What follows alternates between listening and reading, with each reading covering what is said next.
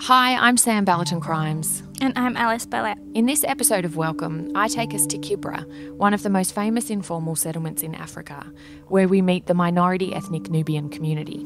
I confess, I'd never heard of the Nubians before I met you. Yeah, I do get that a lot when I'm outside of Kenya, but their story is really fascinating. They were brought by the British as soldiers from Sudan and more or less abandoned in Kenya. And this kind of thing actually happened quite a lot in colonial contexts.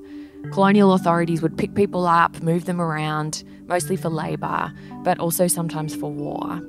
And now the Nubians and other people in those situations, they have to really work to feel that they belong in Kenya, in this case. Wow, that sounds like a really good example of how people still feel the effects of colonialism. Yeah, it really, really does. It's such a concrete case of having serious claims to make on the British, to hold them responsible for the challenges the community faces today. But it's also got some other layers too. Life was actually quite a lot better for the Nubians under the British, and that adds some complication. Yeah, I can imagine. So they want to go back to the colonial period? No, that's definitely not what they want.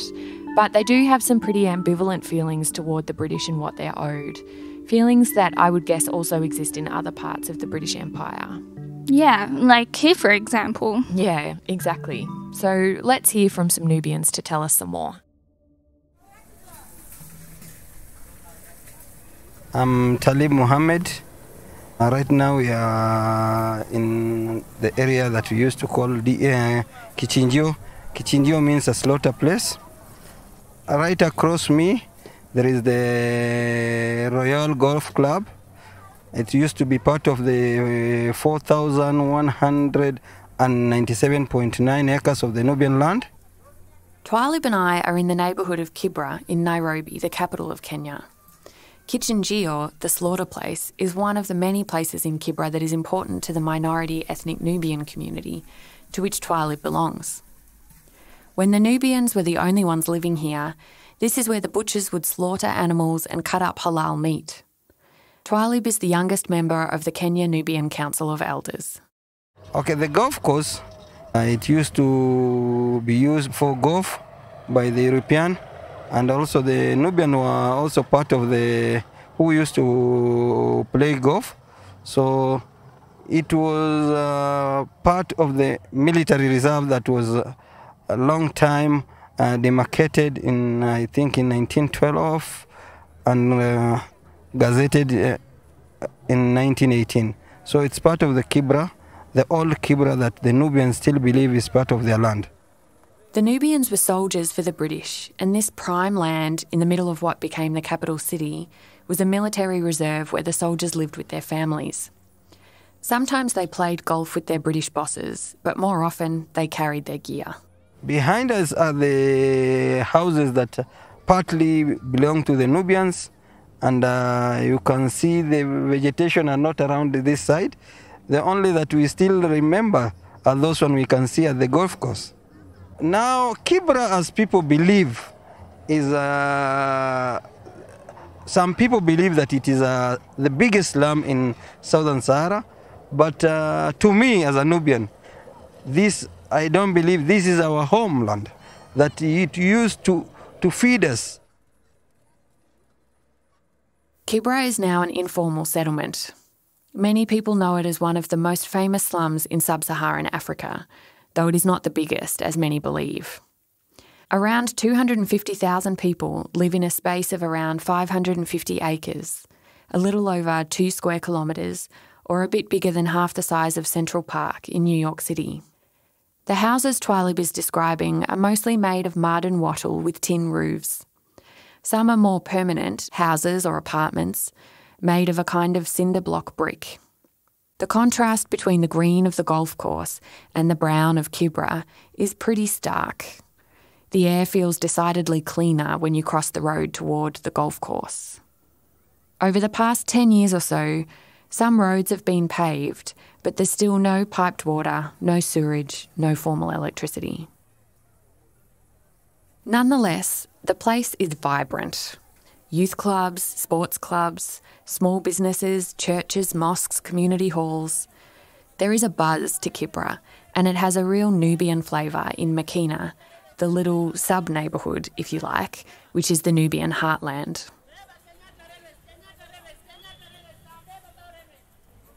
When today's ethnic Nubian community first arrived here, around 1902, this was a forest.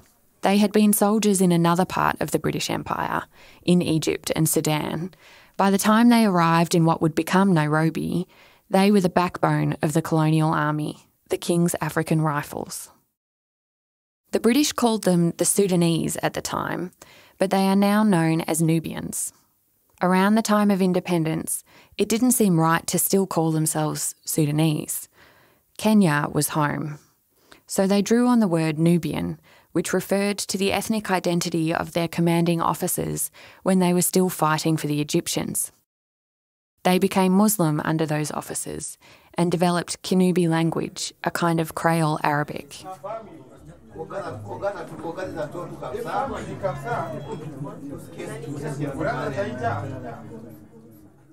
This is the story of the Nubians' struggle for a secure place to belong in Kibra and in Kenya. Mzee Yusuf explains that Kenyans largely live in ethnic communities. Oh, and Mzee is Swahili for old man. It's a title that shows respect. People belong to one area of the country or the other, and it is generally accepted that the land in those particular areas belong to them. In other words, to be Kenyan, you have to have a place recognised as your ethnic home. But in an urban situation like Nairobi, which is the commercial hub of East Africa, it's grown to become so big. If you do not own land in Nairobi by way of ownership of a title deed, then you have no right to that land. You cannot develop it.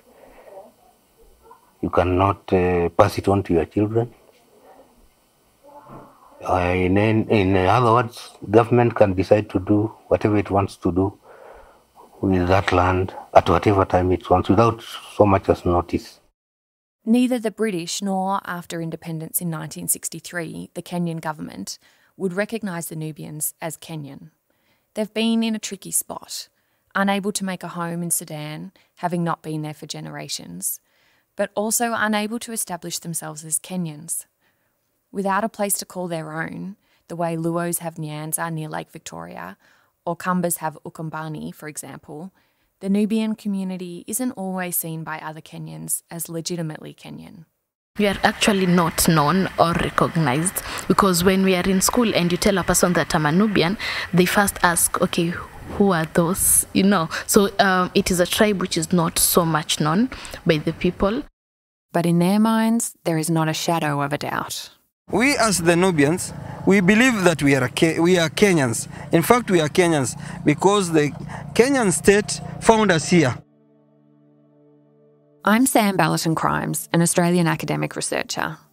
I've worked with the Nubian community doing research on issues of political marginalisation for more than 10 years.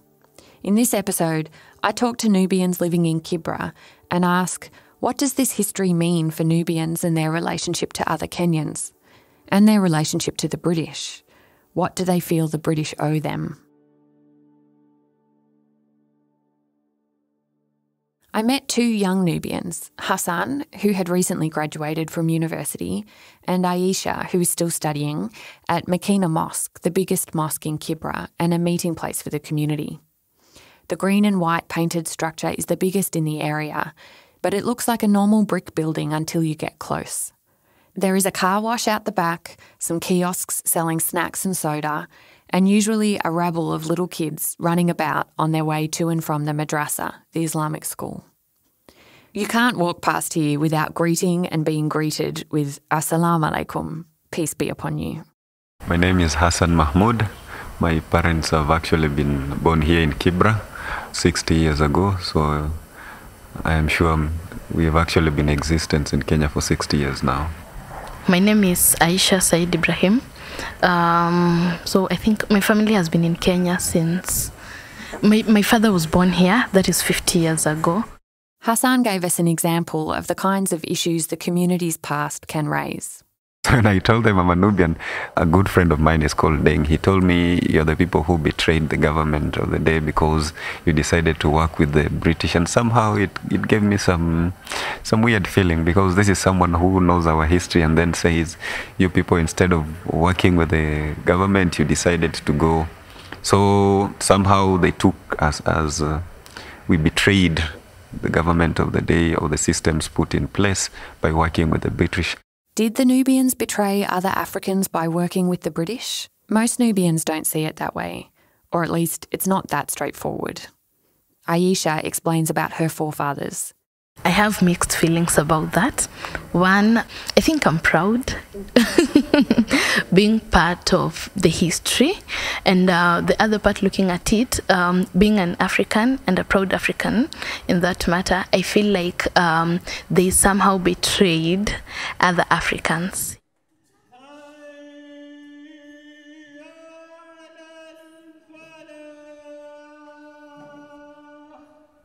I think the Nubians were great warriors. Even before joining the army, we are told that if you looked at a Nubian gentleman, you'd know that this one can go for fighting. And why is it that you think the British needed warriors here? Okay, during colonization, we had communities who resisted the colonization. So the British wanted reinforcement, people who will help them fight those communities who are resisting them. But the Nubian story isn't just one of colonial complicity. Now, the Swahilis say damu ni nzito kuliko maji. Damu ni nzito kuliko maji. Blood is thicker than water. As much as you go, you work with the British, your brother is still your brother. At independence, many Nubians sided with Kenyan nationalists, Africans who wanted their freedom, including Jomo Kenyatta, who would become Kenya's first independence president. He is referred to by Kenyans simply as Mzee. The story goes that they housed him in Kibra, hiding him from the British when he was fighting as part of the Mau Mau, the resistance movement. And so having Mzee being housed by people who were collaborating with the British was by itself showing, yes, we are doing this, but to some extent, one of us must still be protected against any harm. So at some point, we can't really say that the Nubian community were confused. They already had a vision for themselves, but they also had their own principles on how things should be done. Mzee Yusuf, who we heard from earlier, told me a bit more about his family's history and his memories of growing up in a military community. I spoke to Mzee Yusuf about this in his home. My name is Yusuf Ibrahim Diab. I am the son of Ibrahim Diab. That's how we name ourselves. Diab was my grandfather, and Ibrahim was my father. Like other Nubian families, it is my grandfather who came from the Sudan and moved. It's a long story, through East Africa to Kibra, eventually. I also happen to be secretary of the Kenyan Nubian Council of Elders. The Council of Elders looks generally after the welfare of the Nubian community, not only in Kibra, but all over Kenya. To get to Mzee Yusuf's place, you take a turn off Kibra Drive, the main road for traffic, down what looks like a walking-only path, muddy and potholed, with loads of kids running around. I've been here I don't know how many times, but I still need someone to come find me on the road. New structures are built so frequently that if you're away for a few months, you can't recognise these little routes when you return. Despite the state of the road, Yusuf's extended family have a couple of cars parked in the tiny space outside his gated compound. There are always some daughters or daughters-in-law who greet me with a warm smile. I reach out to nudge their wrist with mine, the way you greet someone in Kenya when their hands are covered in soapy water from work. They bring sweet spiced Nubian tea and sweet biscuits, and we talk. There's this, conception, or rather misconception, I should say, that Nubians were closer to the Europeans than the local Africans. It was not because they looked down upon other Africans. After all, the area we came from was also like any other part of Africa. But I think some of them were polished by the military service And if you look at some of the pictures that were taken in the 1930s and even late 20s, you'd not be able to distinguish between them and the gentlemen in London or any other parts of Europe for the type of dresses that they put on. So perhaps our standards are slightly higher than the standards of the local people. It is not anybody's fault. It is just a question of getting accustomed to certain type of living. As well as dressing well, the Nubians paid less tax than others, and they were governed with military rules that were less restrictive than the rules for other Indigenous communities. The British treated them with a respect they didn't show others. They thought the Nubian soldiers were brave and loyal, and they were. Yusuf shows me a photograph of a plaque at the nearby Kibra Primary School. In memory of the gallant loyal service rendered by Sudanese soldiers who died for the cause of East Africa in 2 world wars and whose descendants will be taught in this school. The Nubians are deeply proud of their military history. The plaque is a place they take many visitors to show how much the British appreciated their service. Along with photos, medals and stories, it is one of the ways in which younger generations learn about the significance of this past. My uncle Ibrahim Dolbet was a soldier in the British Army and fought in Burma. My paternal uncle Abdul Zaid also went to Burma, together with other people of their age. And for the Nubians at that time, the military was the thing, was the in thing. And in fact, close to Kibra was the Bula camp, the present site of the Kenyatta National Hospital. And to the north in Langata was another military camp, the Langata Barracks. So a lot of people who are still in the military, and it was a common sight to see military vehicles around.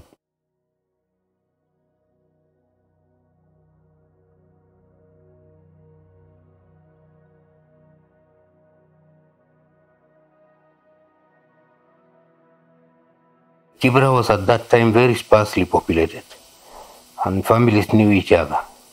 And the wider Kibra was a very cozy community. Everybody knew each other, and we did a lot of things in common. Weddings and funerals and other social occasions were collectively arranged or organized, and everybody participated.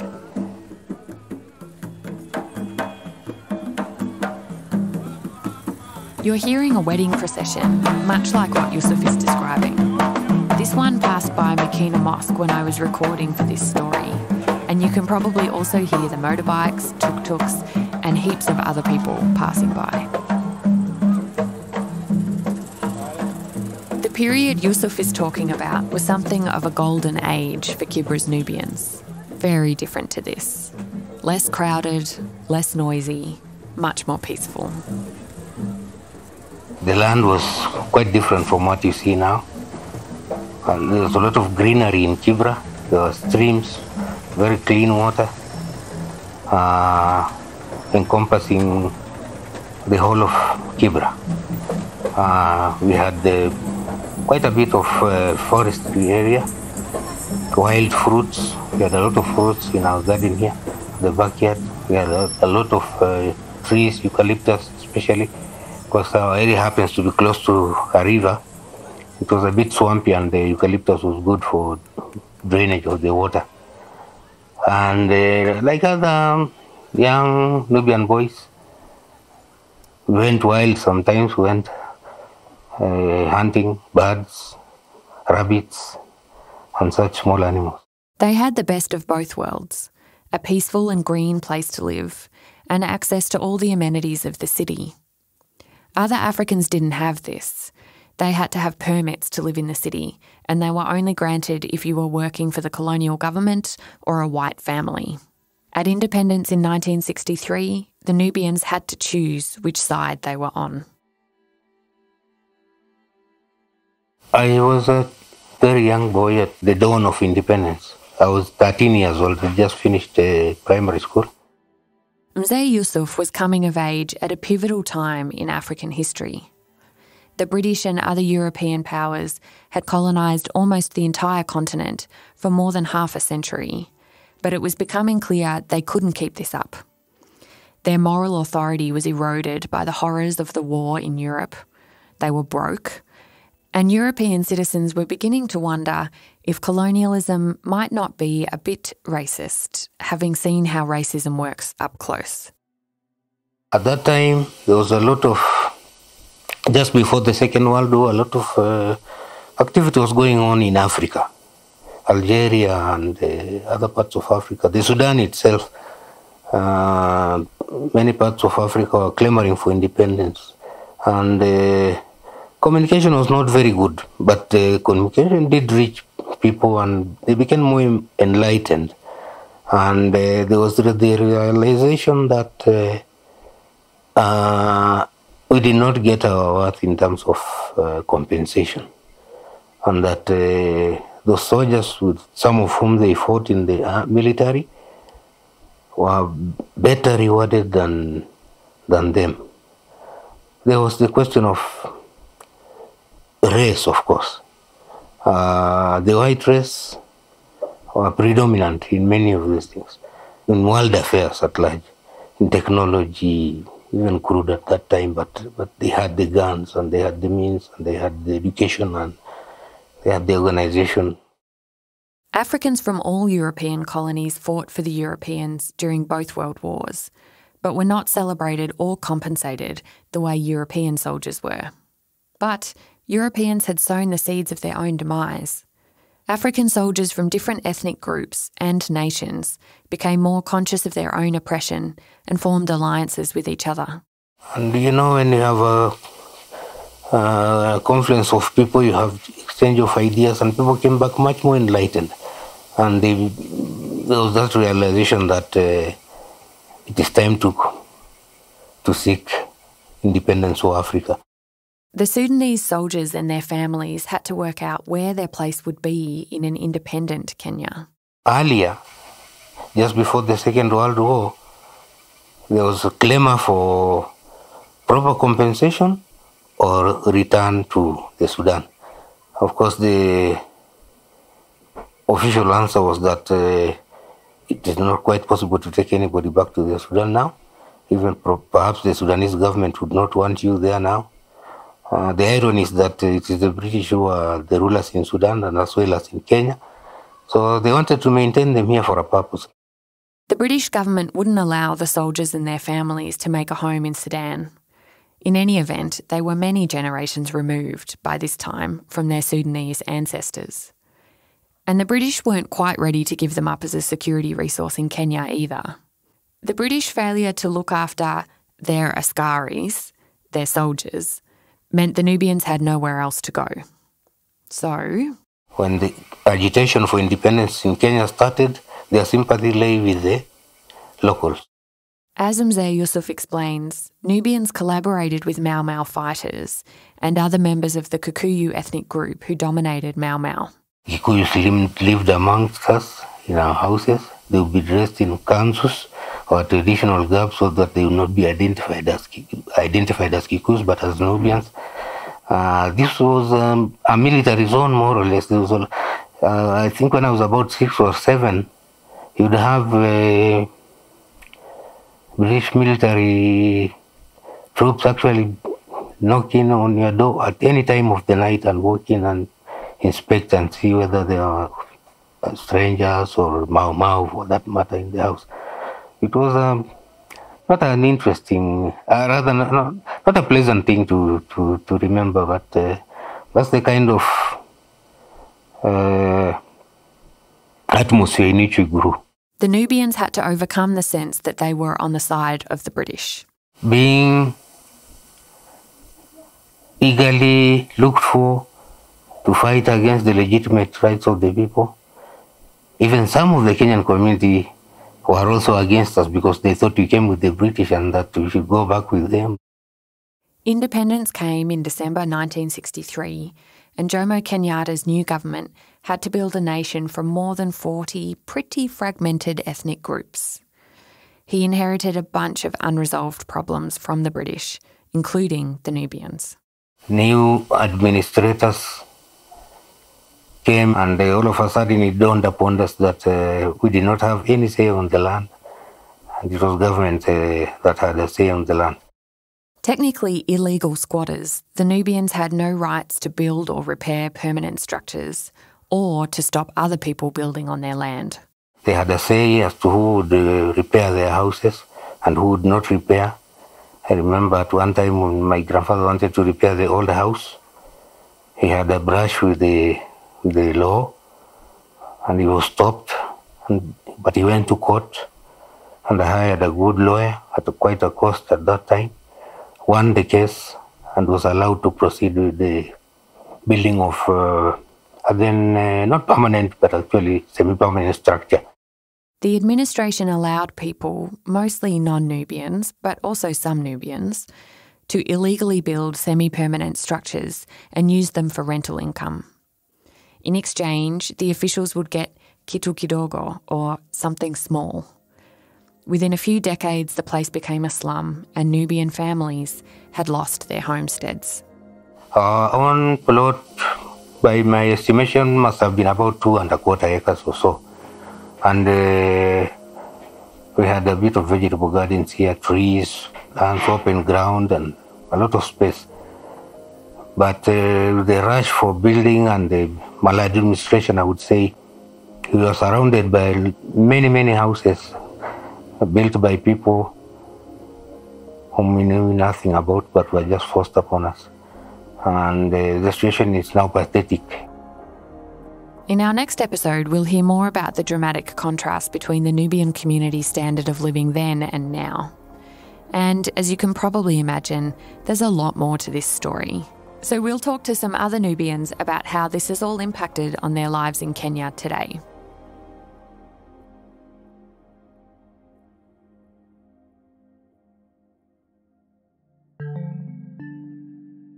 This episode continues into a second part, which can be found on our feed. The Welcome podcast is based in Nam, on the unceded lands of the Wurundjeri people of the Kulin Nation. Nam is more commonly known as Melbourne, Australia. This episode was produced by me, Dr. Sam Ballaton-Crimes, with production assistance and interpreting by Raja Bilale Osman.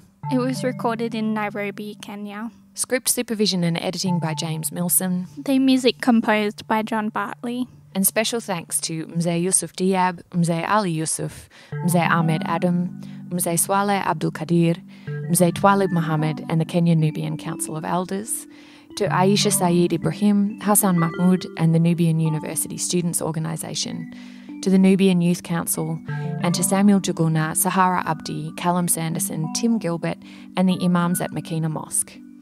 If you like this show and haven't already, please subscribe, rate and review on iTunes or wherever you listen to us. It helps spread the word about the show and we really appreciate it.